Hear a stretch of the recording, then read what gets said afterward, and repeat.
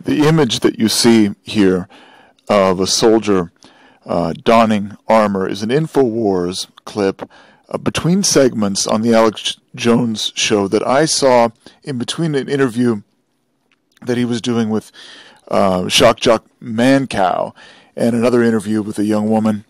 But it was a transitional InfoWars promotional, not really promoting any product, but just promoting this.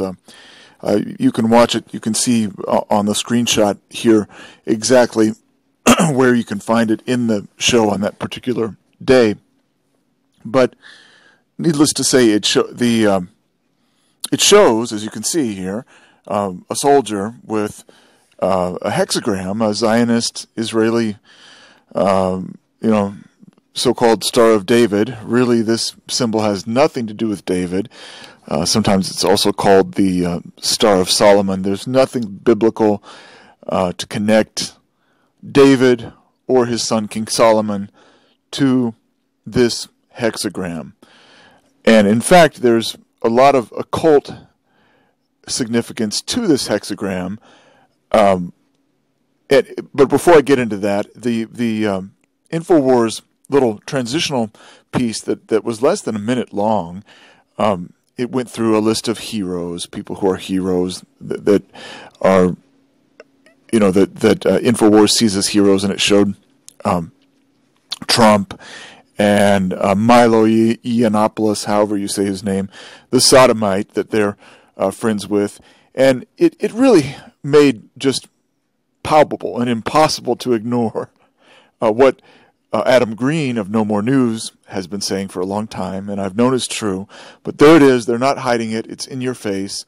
As much as I, want to love Alex Jones, and in a sense, this is my way of saying to Alex, I love you. I thank God for what he's done through you and in you, and I've learned from you over the years. And, I've tried to support you. I buy your products. I love the Brain Force product. When I can't do so, I buy your products. I don't agree with Alex being deplatformed, but he, just like Trump, he's clearly capitulated to and owned by, to some degree, to a huge degree. If he's promoting, the hexagram on a soldier's helmet as an example of the resistance, that means Alex. The jury's. The jury is in, the verdict is in, and Alex is admitting that Adam Green has been right all along, and he is a Zionist shill. Obviously, this little segment is just the icing on the cake. Adam Green has proven it and documented it.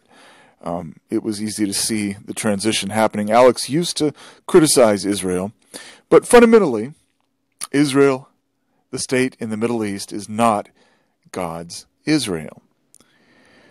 And it's a complicated subject. I'm not going to delve very deeply into it here, but needless to say, that hexagram, maybe not needless to say, I should quit saying that, that's a verbal tick, but that hexagram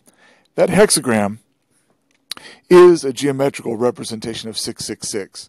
And for Alex to show that emblazoned on someone's forehead is very sad and very evil. Israel is the strongest state supporter of sodomy in the world, outside of the United States. Israel is perhaps the most pro-abortion state in the world. Now, China has forced abortions, but Israel is philosophically very much pro-abortion. And the Jews are one of the most pro-abortion, if not the most pro-abortion ethnicities on the planet. And their own predicament there in Palestine, even with the Arab Israelis, their own demographic failure proves that. But why would Alex, why would you allow your program to promote a 666 symbol, a hexagram? When a witch curses someone, you say she has a hex. If she's a powerful witch, she has heavy hexes. Well, that's a hex. A hexagram is a hex. Literally, it is the perfect geometrical representation of 666. It's got 6 points, got 6 little triangles around the hexagon, and it's made with 6 lines. So use 6 lines to make a star, a 6-pointed star, comprised of 6 triangles around a hexagon, which is a 6-sided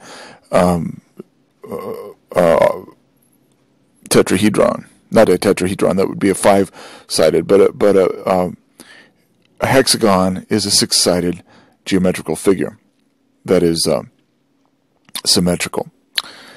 So I rambled a little bit here. I'm busy, I'm traveling, but it was painful for me to see this. What I already knew was the truth, that InfoWars and Alex Jones are completely enslaved to the Zionists.